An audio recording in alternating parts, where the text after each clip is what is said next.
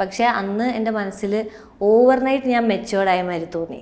8,000 കിട്ടിയിട്ടുണ്ടെങ്കിൽ 7,000 അച്ഛന് കൊടുത്തിട്ട് 1,000 രൂപ എൻ്റെ എന്ന് പറഞ്ഞിട്ട് ഞാൻ ഡോക്ടർ ട്രീസ ലിയോണ ആയത് നന്നായി എന്നുള്ളത് എനിക്ക് ഭയങ്കര സന്തോഷമായി. ഐ സ്റ്റിൽ ഫീൽ ലൈക്ക് അവനാണ് എൻ്റെ first front, like very close genuine front അവനാണെന്ന് എനിക്ക് തോന്നിയിട്ടുണ്ട്. എന്തൊക്കെ സ്ട്രെസ് ഉണ്ടായാലും സ്ട്രഗിൾസ് ഉണ്ടായാലും അവിടെ പണിക്ക് പോകാൻ ഭയങ്കര ഇഷ്ടം എനിക്ക്.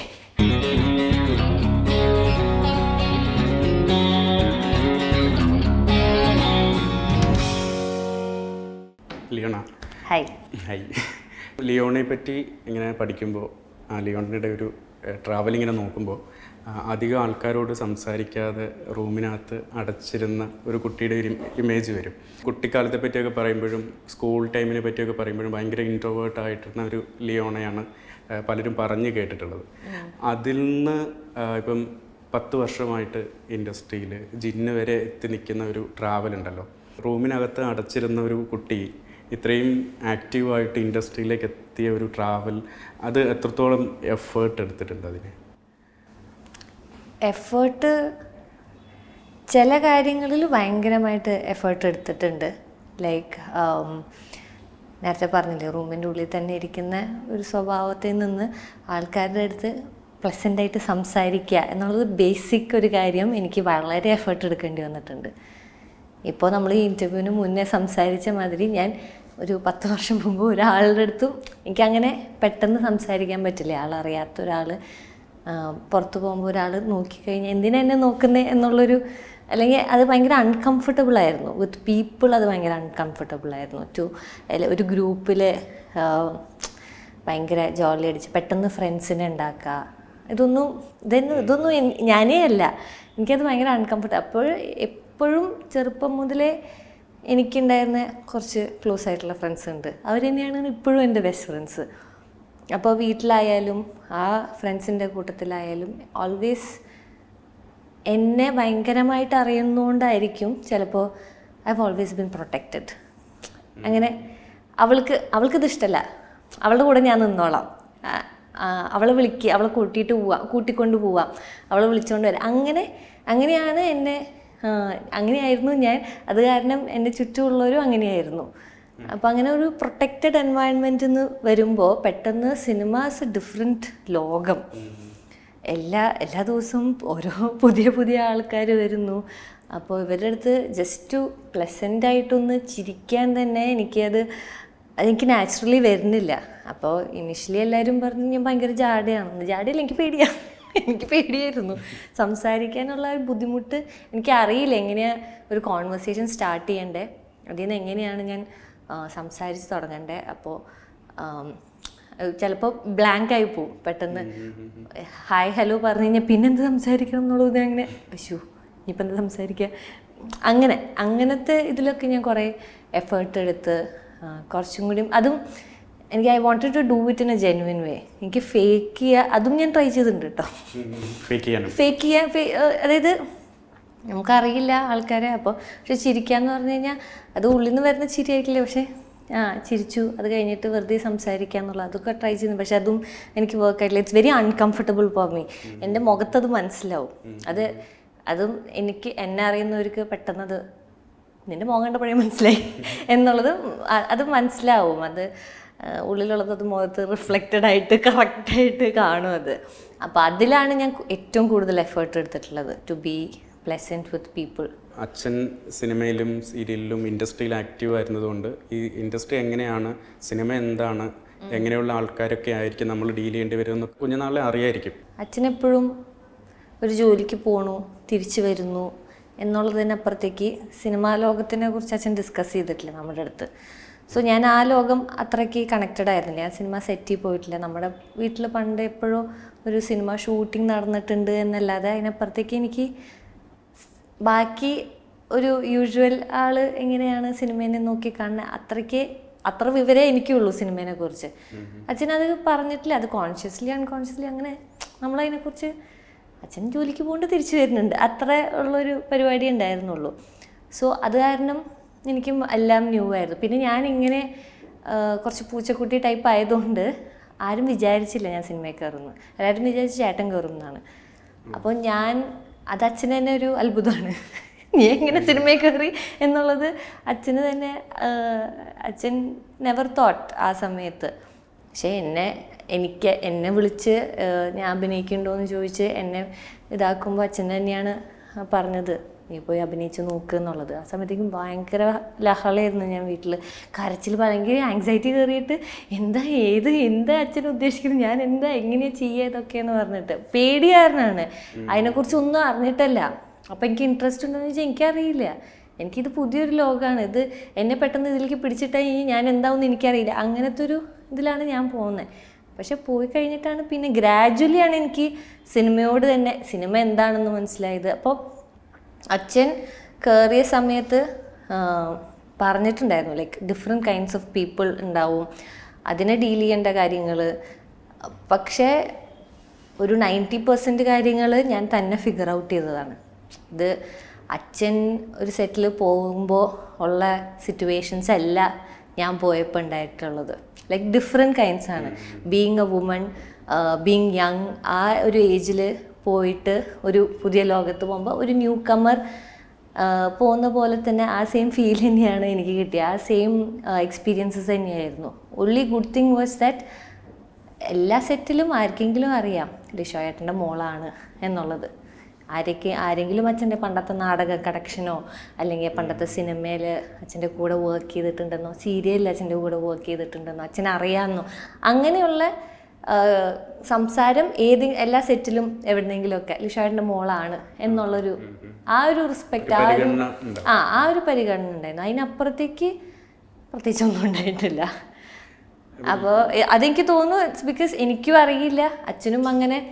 അച്ഛന് ഇൻഡസ്ട്രിയിൽ ആരാ ഫ്രണ്ട്സ് എന്ന് ചോദിച്ചാൽ എനിക്കറിയില്ല എപ്പോഴും. അച്ഛന് അങ്ങനെ പണ്ട് കാലത്തുണ്ടായിരുന്ന കുറച്ച് ഫ്രണ്ട്സ് ഉണ്ടാവും, പക്ഷെ ആത്മാർത്ഥമായിട്ടുള്ള വെരി ക്ലോസ് അങ്ങനെ ടൈറ്റ് ഫ്രണ്ട്ഷിപ്സ് ഒന്നും അച്ഛന് ഇൻഡസ്ട്രിയിലും ഇല്ല.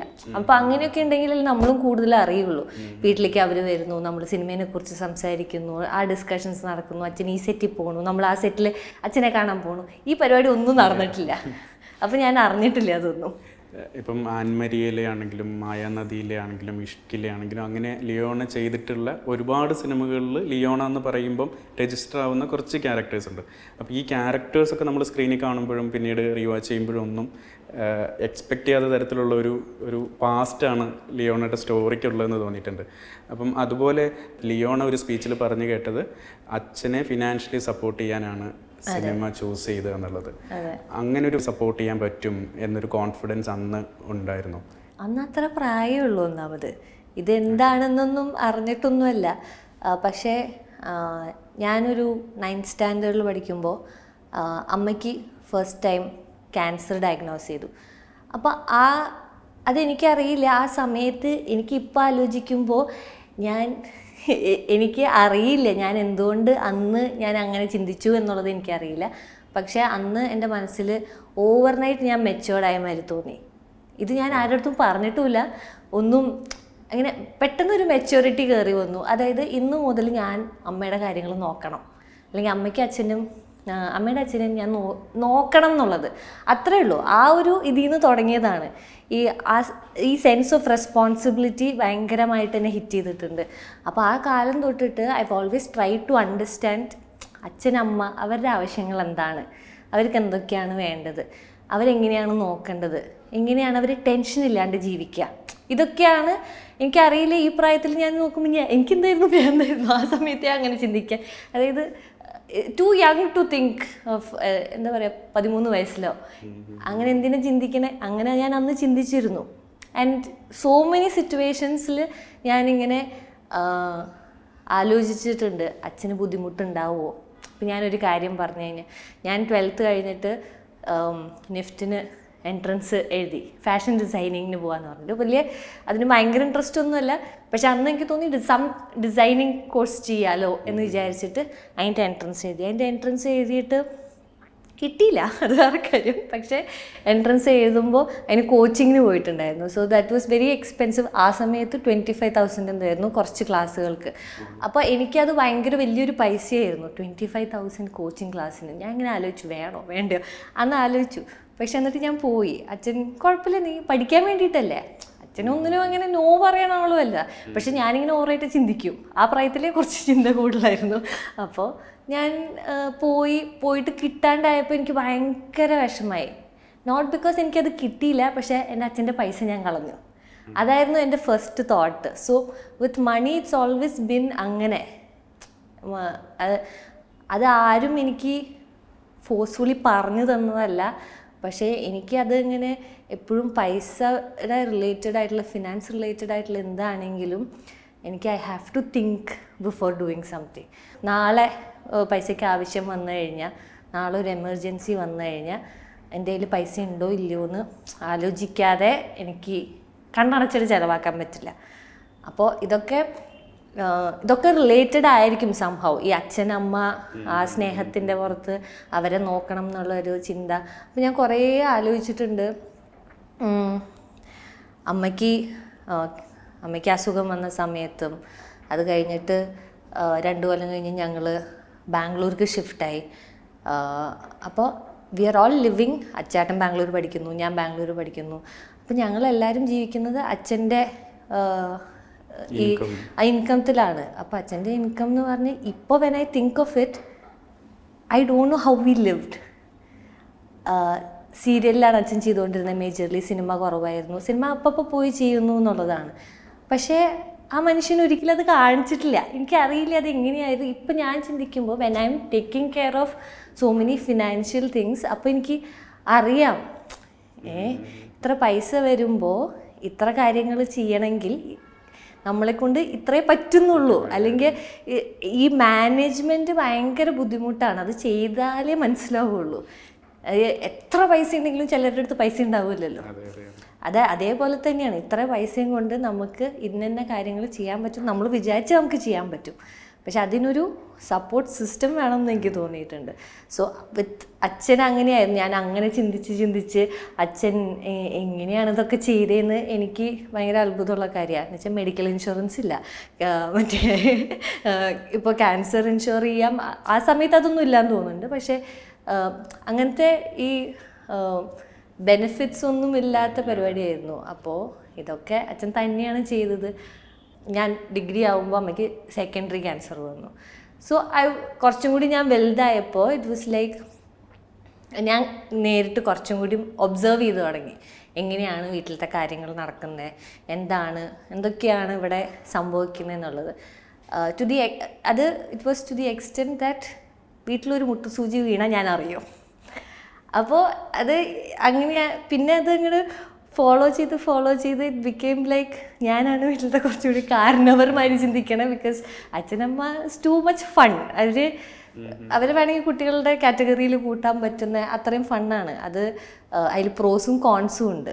അപ്പോൾ ആ ചിന്തകളിലാണ് I started like okay cinema എന്നുള്ളൊരു ഇതിലേക്ക് എൻട്രി കിട്ടിയപ്പോൾ എനിക്ക് ഫസ്റ്റ് തോട്ട് പോയത് അതാണ്. ഓക്കെ അച്ഛൻ ഹെൽപ്പ് ചെയ്യാം എന്നുള്ളത് എനിക്ക്. പക്ഷേ it was very scary for me. അത് കാരണം ഞാൻ അച്ഛൻ്റെ അടുത്ത് ആദ്യം കരച്ചിൽ ബഹളം അതൊക്കെ ഉണ്ടായിരുന്നെങ്കിലും ഞാൻ അതിൽ കയറി തുടങ്ങിയിട്ട് എനിക്ക് പൈസ കിട്ടി തുടങ്ങി. Like on A monthly basis I M earning more than any one of my age or any of my friends. അങ്ങനെ അപ്പോൾ എല്ലാവരും അവിടെ ആ സമയത്ത് ഇൻറ്റേൺഷിപ്പ് ചെയ്തു തുടങ്ങുന്നു, അല്ലെങ്കിൽ സ്റ്റൈപ്പൻഡ് എന്തൊക്കെയോ കിട്ടുന്നു, അങ്ങനെയൊക്കെ ഉള്ളൂ. പക്ഷേ എനിക്ക് ഒരു ആഡിന് പോയി കഴിഞ്ഞാൽ ഐ എം ഗെറ്റിംഗ് ഒരു ദിവസം എനിക്ക് ഇത്ര പൈസ വെച്ചിട്ട് കിട്ടുന്നു. സോ അങ്ങനെയൊക്കെ വന്നപ്പോൾ ഇറ്റ് ഫെൽറ്റ് ലൈക്ക് ഓക്കെ എനിക്ക് ഇതായിരുന്നു. അല്ലാണ്ട് അതിനോടുള്ള മോഡലിംഗ് ചെയ്യാനുള്ള ഭയങ്കര ആഗ്രഹമോ. അപ്പോൾ സിനിമ വാസ് ലൈക്ക് സിനിമ എല്ലാവരുടെയും മനസ്സിലൊരു ആഗ്രഹം ഉണ്ടാവില്ല. അങ്ങനത്തെ ആഗ്രഹം ഡെഫിനറ്റ്ലി ഉണ്ടായിരുന്നു. പണ്ട് എനിക്ക് ഓർമ്മയുണ്ട്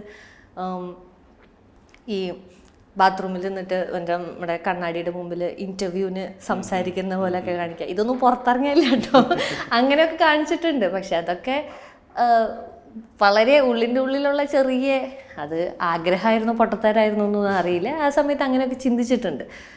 പക്ഷേ ഇതാണ് ഇതിലേക്ക് വന്നപ്പോൾ I just felt like okay ഇത് ചെയ്യാം. ഇതുകൊണ്ട് എനിക്കൊരു ഫാമിലിയെ സെക്യൂർഡ് ആക്കാൻ പറ്റും ഈ ജോബ് കൊണ്ട് എന്ന് ആദ്യമായിട്ട് തോന്നുന്നത് നമുക്ക് ആദ്യത്തെ ഒരു റെമ്യൂണറേഷൻ കിട്ടുമ്പോഴാണല്ലോ. ആ ഒരു മൊമെൻറ്റ് ഓർമ്മയുണ്ടോ? അവിടെ ആയിരിക്കുമല്ലോ നമുക്കൊരു കോൺഫിഡൻസ് ഉണ്ടാവുന്നത്, ഓക്കെ ഇത് കണ്ടിന്യൂ ചെയ്യാം എന്ന്. എനിക്ക് സ്റ്റാർട്ടിങ്ങിൽ തന്നെ കിട്ടി. ഫസ്റ്റ് ഒരു ആഡാണ് ചെയ്തത്. ആ ആഡ് ചെയ്തപ്പോൾ I think I got 7,000 rupees 8,000 rupees എന്തോ അങ്ങനെ വളരെ തുച്ഛമായിട്ട് അത് എന്തോ കിട്ടി. അങ്ങനെ ആ സമയത്ത് ഐ റിമെമ്പർ ഗിവിങ് അച്ഛൻ ഒരു 8,000 കിട്ടിയിട്ടുണ്ടെങ്കിൽ 7,000 അച്ഛന് കൊടുത്തിട്ട് 1,000 രൂപ എൻ്റെ എന്ന് പറഞ്ഞിട്ട് ഞാൻ 1,000 രൂപ എടുത്ത് കയ്യിൽ വെച്ചിട്ടുണ്ടായിരുന്നു. സോ ആ സമയം തൊട്ടിട്ട് ജസ്റ്റ് ഫെൽറ്റ് ലൈക്ക് അവർക്ക് കൊടുക്കാൻ തോന്നി. എനിക്ക് ഇതാരും പറഞ്ഞിട്ടുമല്ല. അങ്ങനെ എനിക്ക് എന്തിനപ്പോൾ പൈസ അങ്ങനെയായിരുന്നു. എനിക്കിപ്പോൾ എന്തിനാ പൈസ, ആ പൈസ ആവശ്യമില്ലല്ലോ എനിക്ക്. അച്ഛനല്ല ആവശ്യം, അച്ഛനല്ല കാര്യങ്ങളുള്ളത്. സോ അങ്ങനെ അങ്ങ് തുടങ്ങിയതാണ്. പിന്നെ അങ്ങനെ ആയിപ്പോയി. പിന്നെ ഐ സ്റ്റാർട്ടഡ് ടേക്കിംഗ് കുറേ റെസ്പോൺസിബിലിറ്റീസ്. ലൈക്ക് അവർക്ക് like don't think of money, you don't think of money, I will take that stress. അങ്ങനെ ഇതായിപ്പോയി. പക്ഷെ കുറച്ച് അധികം ഞാൻ ആ സ്ട്രെസ് എനിക്ക് ഭയങ്കര കൂടുതലാണ്. ഇപ്പോഴും എനിക്ക് അത് it's very stressful to manage finance, especially ഒരു ഹോൾ ഫാമിലിയുടെ ഫിനാൻസ് മാനേജ് ചെയ്യുമ്പോൾ. പക്ഷെ അച്ഛന് സ്റ്റിൽ വർക്കിംഗ്. എനിക്ക് പണിയില്ലാത്തപ്പോൾ അച്ഛനാണ് എന്നെ നോക്കൽ. എനിക്ക് അച്ഛന് പണിയില്ലാത്തപ്പോൾ ഞാൻ അച്ഛനെ നോക്കും. അങ്ങനത്തെ ഒരു ഇതിൽ സോ അതുകൊണ്ട് ഉള്ള എഗൈൻ പ്രോസ് ആൻഡ് കോൺസ് ഉണ്ട് രണ്ടിനും. It's so much fun to do that.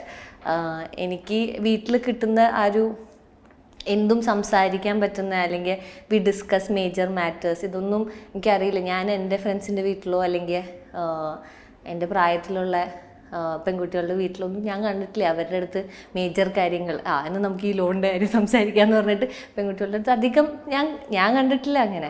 പക്ഷെ എൻ്റെ വീട്ടിൽ അങ്ങനെയാണ്. എന്തെങ്കിലും മേജർ കാര്യങ്ങൾ, ലാൻഡിൻ്റെ കാര്യമായാലും ലോൺസിൻ്റെ കാര്യമായാലും അല്ലെങ്കിൽ എന്തെങ്കിലും മേജർ കാര്യം ഉണ്ടെങ്കിൽ, ബിക്കോസ് ചേട്ടൻ ഇല്ല അവിടെ, ചേട്ടൻ ബാംഗ്ലൂരാണ്, ഹീസ് വർക്കിംഗ് ദർ. അപ്പോൾ എൻ്റെ അടുത്ത് ആണ് ഇരുത്തിയിരുന്ന് ആർച്ചി ഞാനിത് ചെയ്യട്ടെ എന്ന് അച്ഛൻ ചോദിക്കും.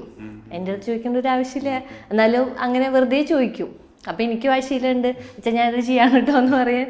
അപ്പം അങ്ങനെ ഒരു മ്യൂച്വൽ ഇതിലാണ് we've been living for the past 10 years. Cinema ചെയ്ത് തുടങ്ങിയപ്പോൾ ഈ ആർട്ടിനോടൊരു ഇഷ്ടം തുടങ്ങിയത് എപ്പോൾ തൊട്ടാണ്? സിനിമ ചെയ്ത് തുടങ്ങിയപ്പോൾ ഐ സ്റ്റാർട്ടഡ് ബിക്കമിങ് കംഫർട്ടബിൾ. ഈ ആൾക്കാരായിട്ട് സംസാരിക്കാൻ ശ്രമിച്ചു തുടങ്ങി. ഇതെന്താ പരിപാടി എന്ന് കുറച്ചും കൂടി ഒരു ക്യൂരിയോസിറ്റി വന്നു, ഇതെന്താണെന്ന് അറിയാൻ. ആൻഡ് ഓഫ് കോഴ്സ് പൈസ വരുന്നുണ്ടായിരുന്നു. അതായിരുന്നു main thing to stay in this. ഇതിപ്പോൾ ഞാൻ പെട്ടെന്ന് നിർത്തി കഴിഞ്ഞാൽ അയ്യോ പൈസ പിന്നെ ഉണ്ടാവില്ലല്ലോ എന്നുള്ളൊരു തോട്ട് എൻ്റെ അടുത്ത് ഉണ്ടായിരുന്നു. അപ്പോൾ എനിക്ക് സിനിമകൾ ചെയ്യണം എന്ന് ചെറുതായിട്ട് നല്ല സിനിമകൾ ചെയ്യണം. എനിക്ക് ഇനീഷ്യലി എൻ്റെ മനസ്സിൽ സിനിമ എന്ന് പറഞ്ഞു കഴിഞ്ഞാൽ ഇങ്ങനെ വന്ന് 2 സിനിമ നല്ലത് ചെയ്തിട്ട് പോവാം, ഇതിന്ന് പോയിട്ട് നമുക്ക് വേറെ എന്തെങ്കിലും പണി നോക്കാം. പണി എന്താണെന്നൊന്നും അന്ന് തലയിലൊന്നും ഇല്ല കേട്ടോ. അതായത് എന്താണ് ഇത് കഴിഞ്ഞിട്ട് ചെയ്യേണ്ടതെന്നുള്ളത് ഒരു തോട്ടും ഇല്ല, ഒരു ഐഡിയയും ഇല്ല. എന്തെങ്കിലുമൊക്കെ അപ്പോഴും ഞാൻ എന്തെങ്കിലും ഡിസൈനിങ് പരിപാടി എന്തെങ്കിലും അത് പഠിച്ചു. BCom ചെയ്തു.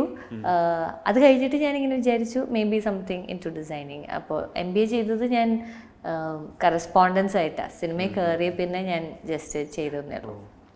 പക്ഷേ അതുവരയ്ക്കും ഇങ്ങനെ എന്താ പറയുക, സിനിമ ചെയ്യുന്നുണ്ട്. ആദ്യം വന്നു ഏതൊക്കെയോ ചെയ്തു, ഭയങ്കര നെർവസായിട്ട് ഫുൾ കുളമാക്കിയിട്ട് കുറച്ച് ചെയ്തു. അത് കഴിഞ്ഞിട്ട് പിന്നെ ഞാൻ അങ്ങനെ കഥ കേട്ടു തുടങ്ങിയിട്ടോ. അപ്പോൾ that was very new to me. എനിക്ക് കഥ കേൾക്കുമ്പോൾ എനിക്ക് സ്ക്രിപ്റ്റൊക്കെ തരുമ്പോൾ എനിക്ക് വായിക്കാനൊന്നും മലയാളം വായിക്കാൻ കിട്ടുന്നില്ല പ്രോപ്പറായിട്ട്. പത്രം വായനൊന്നും അങ്ങനത്തെ ശീലമൊന്നുമില്ല. അപ്പോൾ ഞാനിങ്ങനെ ഞാൻ ഇങ്ങനെ ഓരോ വാക്ക് എണ്ണിപ്പറക്കിയിട്ടൊക്കെ വായിക്കണം. അപ്പോൾ അമ്മ വായിച്ചു തരും എനിക്ക്. പണ്ട് മലയാളം ബോർഡ് എക്സാമിന് വരെ എൻ്റെ അമ്മയാണ് എനിക്ക് വായിച്ചു തന്നിട്ടുള്ളത്. നോവൽസൊക്കെ ഉണ്ടാവുമല്ലോ, അമ്മയാണ് വായിച്ചു തരുന്നത്. അപ്പോൾ ആ ഒരു ഇതിൽ അമ്മയ്ക്ക് സ്ക്രിപ്റ്റ് സ്ഥിരം വന്നു കഴിഞ്ഞാൽ അമ്മയ്ക്ക് അങ്ങനെ കൊടുക്കും, അമ്മ വായിച്ചു തരും, അത് ഞാൻ കേൾക്കും. എന്നിട്ട് ക്യാരക്ടർ നല്ലതാണല്ലോ, അതിനപ്പുറത്തേക്കൊന്നും ചിന്തിക്കണമൊന്നുമില്ല, ഇത് ആരാണ് ചെയ്യുന്നത് എന്താണെന്നൊന്നുമില്ല. ക്യാരക്ടർ നല്ലതാണെന്ന് നമുക്ക് ചെയ്യാം. അപ്പോൾ നമുക്ക് അറിയില്ല. അപ്പം അച്ഛൻ്റെ അടുത്ത് ചോദിച്ചാൽ അച്ഛന് പുതിയ ആൾക്കാരൊന്നും അറിയില്ല, നല്ലതായിരിക്കും നീ ചെയ്ത് നോക്കിക്കോ, അത്രേ ഉള്ളൂ. നല്ല പ്രോജക്ട്സ് ചെയ്യണം എന്നൊക്കെ ഒരു അഡ്വൈസ് ഉണ്ടാവില്ലേ എക്സ്പീരിയൻസ് വെച്ച് അച്ഛൻ്റെ ഭാഗത്തുനിന്ന്? അങ്ങനെയില്ല. ഇല്ല, അച്ഛനങ്ങനെ സ്റ്റോറി നല്ലതാണെങ്കിൽ ആൾക്കാർ നല്ലതായിരിക്കുമല്ലോ. അച്ഛൻ ഭയങ്കര നല്ല മനുഷ്യനാണ്, അങ്ങനെയൊന്നും ചിന്തിക്കില്ല.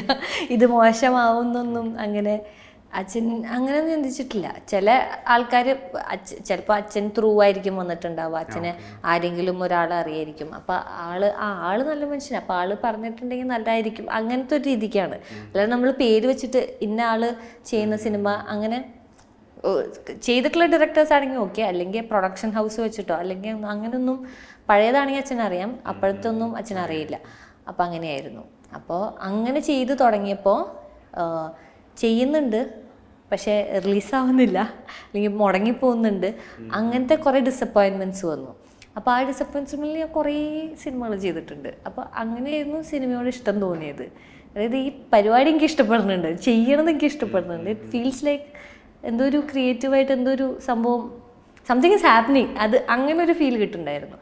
അപ്പോൾ അങ്ങനെ ഇഷ്ടം തോന്നി തുടങ്ങിയപ്പോൾ I wanted to do nice things.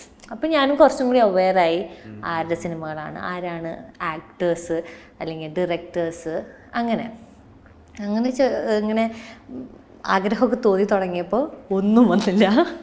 അപ്പോൾ വീണ്ടും ഇങ്ങനെ തന്നെ വരുന്നതൊക്കെ നമ്മൾ എന്തൊക്കെ പണിയെടുത്താലും നമ്മൾ ലാസ്റ്റ് സിനിമ എന്താ ചെയ്തേ എന്നുള്ളത് അത് വെച്ചിട്ടായിരിക്കും നമുക്ക് ഓഫേഴ്സ് വരുള്ളൂ. അതിന് മുന്നത്തെ ഒന്നും പ്രത്യേകിച്ച് ചെയ്തിട്ടില്ല, ഈ ആഗ്രഹം മാത്രമേ ഉള്ളൂ.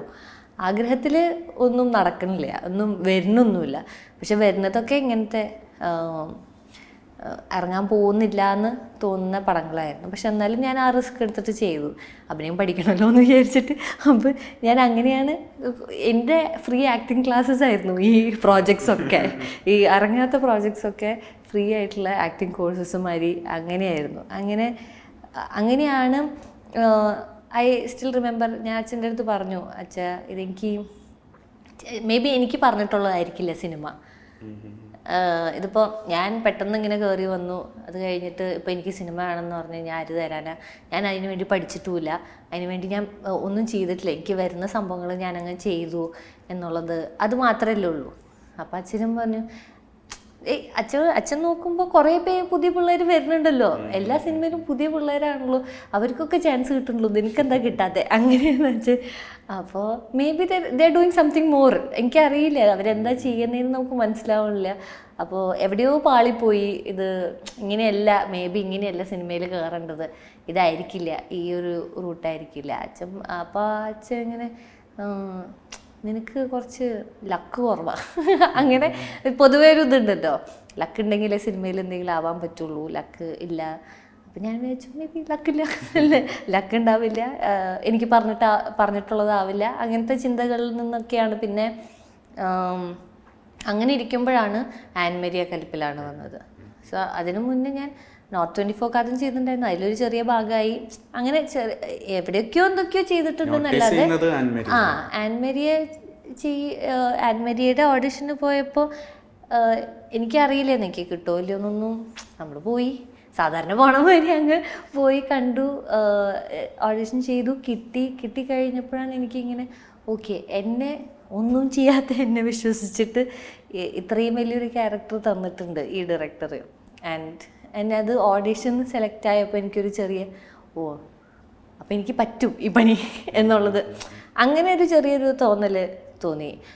ആൻമരിയുടെ ഷൂട്ട് നടക്കുന്ന സമയത്തും ഞാൻ അഭിനയിക്കുന്നുണ്ട്, പേടിയുണ്ട് കേട്ടോ അപ്പോഴും, ഭയങ്കര കംഫർട്ടബിളൊന്നുമല്ല, പക്ഷെ എന്നാലും ഞാൻ എൻ്റെ പണി ഞാൻ ചെയ്യുന്നു, എന്നിട്ട് ഞാൻ പോകുന്നു ആ പരിപാടി. മറ്റേ ഐ എം നോട്ട് ഭയങ്കര ബോധഡല്ല വാട്ട്സ് ഹാപ്പനിങ് അറൗണ്ട്.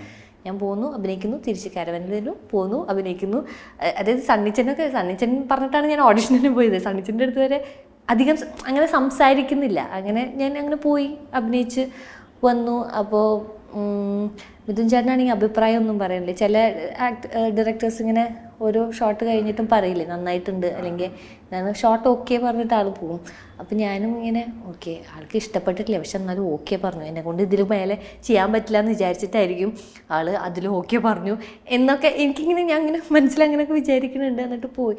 അത് കഴിഞ്ഞിട്ട് സിനിമ റിലീസായി കഴിഞ്ഞ് റിലീസിൻ്റെ അന്ന് എല്ലാവരും കൂടി സിനിമ കണ്ടു കഴിഞ്ഞിട്ട് സിനിമ വർക്കായി, എല്ലാവർക്കും സിനിമ വർക്കായി എന്നുള്ളൊരു ഇതിൽ നമ്മളെല്ലാവരും ഇൻ്റർവ്യൂസൊക്കെ കൊടുത്ത സമയത്ത് എനിക്കിപ്പോഴും ഓർമ്മയുണ്ട്, മിഥുൻ ചേട്ടൻ്റെ അടുത്ത് പറഞ്ഞത് ഡോക്ടർ ട്രീസ ലിയോണ ആയത് നന്നായി എന്നുള്ളത്.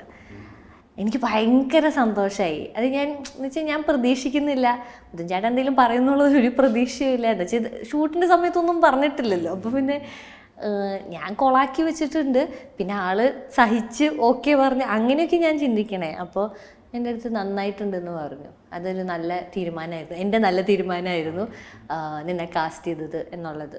അപ്പോൾ ഐ ഫെൽറ്റ് വെരി ഹാപ്പി. അങ്ങനെയാണ്. പിന്നെ അത് കഴിഞ്ഞ പിന്നെ ഞാൻ ഭയങ്കര സീരിയസ് ആയിട്ട് എനിക്കിതിനെക്കുറിച്ച് പഠിക്കണം. അപ്പോൾ എവിടെയെങ്കിലുമൊക്കെ വർക്ക്ഷോപ്പ് ഉണ്ടെങ്കിൽ അത് പോയി അറ്റൻഡ് ചെയ്യുക. എന്നെ കൊണ്ട് പറ്റാവുന്ന രീതിക്ക് മറ്റേ പൈസ ഒക്കെ കാൽക്കുലേറ്റ് ചെയ്ത് ഇന്ന വർക്കിൽ നിന്ന് ഇന്ന പൈസ കിട്ടിയാൽ ഇത് മാറ്റി വെച്ചിട്ട് അങ്ങനെ ചെയ്യാം. അങ്ങനത്തെ പരിപാടിയൊക്കെ ചെയ്തു തുടങ്ങി. And I started making. അത് കഴിഞ്ഞിട്ട് ഞാൻ making friends in the industry. അത് ഭയങ്കര കോൺഷ്യസ്ലി ഇതിന് വേണ്ടിയിട്ടല്ല, എനിക്ക് അങ്ങനെ ഫ്രണ്ട്സ് ഉണ്ടായി ആ സമയത്ത്. ലൈക്ക് റോഷൻ, അത് കഴിഞ്ഞിട്ട് മായനദി ഹാപ്പൻ, അപ്പോൾ ദർശന came in to my life. അപ്പോൾ I think with Roshan it's been അൻവരിയെ കഴിഞ്ഞിട്ട് നെക്സ്റ്റ് ചെയ്ത cinema was with Roshan, വിശ്വാസപൂർവ്വം Mansoor എന്ന് പറഞ്ഞിട്ട്. അപ്പോൾ അതിൽ വെച്ചിട്ട് അപ്പോൾ ഞാനും ആ മോഡിൽ എത്തിയിരിക്കുന്ന സമയമാണ്. ഞാനൊരു സ്പാനിഷ് തിയേറ്ററിൻ്റെ വർക്ക്ഷോപ്പ് കഴിഞ്ഞ് എന്നിട്ട് ഈ സെറ്റിൽ പോകുന്നു. ഈ സെറ്റിൽ പോകുമ്പോൾ ഇവനാണെങ്കിൽ മറ്റേ തിയേറ്റർ ഭ്രാന്തൻ. അപ്പോൾ എനിക്ക് ഭയങ്കര interest like just to talk about theatre എന്നുള്ളത്. അപ്പോൾ എനിക്ക് കോളേജിൽ പഠിക്കുമ്പോൾ തൊട്ടിട്ട് തിയേറ്റർ ട്രൈ ചെയ്യണം എന്ന് ആഗ്രഹമുണ്ട്. എന്തറിഞ്ഞിട്ടാണെന്നൊന്നും അറിയില്ല, പക്ഷേ അങ്ങനൊരു ആഗ്രഹം ഉണ്ടായിരുന്നു മനസ്സിൽ. When I didn't go for college theatre ഗ്രൂപ്പിൽ ഞാൻ പോയില്ല, ബിക്കോസ് എൻ്റെ ഫ്രണ്ട്സ് ആരും ഉണ്ടായിരുന്നില്ല. നമ്മൾ ഫ്രണ്ട്സിലും പറ്റില്ല എന്നെ കൊണ്ട് അങ്ങനെ ചിന്തിച്ചിട്ട് പോയില്ല അന്ന്. ക്രൈസ്റ്റിൽ. അത് കഴിഞ്ഞിട്ട് റോഷനായിട്ട് കമ്പനി ആയപ്പോൾ it's like talking about place. അപ്പോൾ അവൻ പറഞ്ഞത് ഇവിടെ വർക്ക്ഷോപ്പ് ഉണ്ട്, ദറ്റൻജി. അപ്പോൾ അങ്ങനത്തെ സംസാരങ്ങൾ വന്നപ്പോൾ I have never made a friend like that in the industry. അങ്ങനെ തോന്നി. അപ്പോൾ ഐ സ്റ്റിൽ ഫീൽ ലൈക്ക് അവനാണ് എൻ്റെ first front, like very close genuine front അവനാണെന്ന് എനിക്ക് തോന്നിയിട്ടുണ്ട്. അപ്പോൾ അങ്ങനെ ദെൻ ദർശന അങ്ങനെ so they were doing play together. അപ്പോൾ ആ പ്ലേയിൽ എന്നെ വിളിച്ചപ്പോൾ ഭയങ്കര ഹാപ്പി. ലൈക്ക് ഇതൊക്കെ എനിക്ക് എക്സ്പ്ലോർ ചെയ്യാൻ പറ്റിയത് ത്രൂ ദെം എന്ന് എനിക്ക് തോന്നുന്നുണ്ട്. അപ്പോൾ അതിൽ നിന്നൊക്കെയാണ് എനിക്ക് ആ എക്സ്പ്ലോറിങ് ആ ഒരു ഇതിൽ ഇപ്പോഴും എക്സ്പ്ലോർ ചെയ്തുകൊണ്ടിരിക്കുകയാണ്. അപ്പോൾ ആ ഒരു സമയം തൊട്ടിട്ട് 2016 തൊട്ടിട്ട് ഇറ്റ്സ് ബിൻ ഒരു ബ്യൂട്ടിഫുൾ ജേർണി. ആ ഒരു ലേണിംഗ് കർവ് എനിക്ക് ശരിക്കും അത് മനസ്സിലാകുന്നുണ്ട്. Once you are focused on what you are doing, നമ്മൾ ഭയങ്കരമായിട്ട് ഇഷ്ടപ്പെട്ട് ചെയ്യുമ്പോൾ അതിൻ്റെ ഡിഫറൻസ് എന്താണ്, എന്തൊക്കെ സ്ട്രഗിൾസ് ഉണ്ടായിരുന്നു, എന്തൊക്കെ സ്ട്രെസ് ഉണ്ടായാലും സ്ട്രഗിൾസ് ഉണ്ടായാലും അവിടെ പണിക്ക് പോകാൻ ഭയങ്കര ഇഷ്ടം എനിക്ക്. അങ്ങനത്തെ ഒരു ഫീലല്ലേ. എന്തൊക്കെ ഉണ്ടായിക്കോട്ടെ, ലോകപ്പുറത്ത് ഇടിച്ചു വീണോട്ടെ, എന്നെ പണിക്ക് വിട്ട് കഴിഞ്ഞാൽ I like doing my work. അങ്ങനെ തോന്നി തുടങ്ങിയപ്പോഴാണ് ഇറ്റ്സ് ലൈക്ക് എല്ലാം കുറച്ച് പോസിറ്റീവായിട്ട് തോന്നി തുടങ്ങി. ആൻഡ് ഞാൻ പ്രതീക്ഷിക്കാത്ത സമയത്താണ് ഈ ഇഷ്ക് വന്നത്, അല്ലെങ്കിൽ അന്വേഷണം വന്നത്. ഇതൊക്കെ ഐ ഡോണ്ട് നോ ആ സമയത്ത് ഡിഡ് ഐ ഡിസേർവ് അങ്ങനത്തെ റോൾസൊക്കെ. പക്ഷേ എനിക്കതൊക്കെ എങ്ങനെയൊക്കെയോ it happen to me. So some people എവിടെയൊക്കെയോ എന്നെ നോട്ടീസ് ചെയ്തിട്ടുണ്ട്. അതൊക്കെ തന്നെ എനിക്ക് ഭയങ്കര വലിയ കാര്യമായിരുന്നു. ലൈക്ക് ഞാൻ ആരും ഇതെനിക്ക് പറ്റുന്ന പണിയല്ല എന്ന് പറഞ്ഞ ആൾ in 2-3 years something I was trying to figure out ഇങ്ങനൊരു ഇതാണ് ശരിക്കും ഈ ലോകം, എന്താണ്, എന്ത് രസമുള്ളൊരു ജോലിയാണ് നമ്മൾ ചെയ്യുന്നത്, ശരിക്കും അത്രയും തന്നെ ആത്മാർത്ഥതയുള്ള ആൾക്കാർ ചുറ്റുമുണ്ടെങ്കിൽ how much fun it is to create something. അങ്ങനെയൊക്കെ മനസ്സിലായത് ആ ഒരു ജേർണിയില്ല, 2016 തൊട്ടിട്ട്. സോ ഇറ്റ്സ് ബീൻ ലൈക്ക് ഇപ്പോൾ 6 years കഴിഞ്ഞില്ലേ. ആ 6 years ആണ്. അതിനിടയ്ക്ക് 2 വർഷം കൊറോണ കൊണ്ടുപോയെങ്കിലും ആ 6 yearsൽ I had so much fun working. ഞാനൊരു 10-60 പേരുടെ അടുത്തെങ്കിലും സംസാരിച്ചിട്ടുണ്ടാവും. എൻഡോമെട്രിയോസിസ് ഉള്ള പെൺകുട്ടികളുടെ അമ്മമാർ. ലൈഫ് ചേഞ്ചിങ് ആയിട്ട് എനിക്ക് തോന്നി. ലൈക്ക് പെട്ടെന്ന് അന്നപ്പോൾ ലാലേട്ടനെ കണ്ടില്ലായിരുന്നെങ്കിൽ അടവ് ചെയ്യാൻ കുട്ടിക്ക് സ്റ്റാമിന ഇല്ല, പക്ഷേ അഭിനയം എന്ത് രസമായിട്ടാണ് ചെയ്യണേ.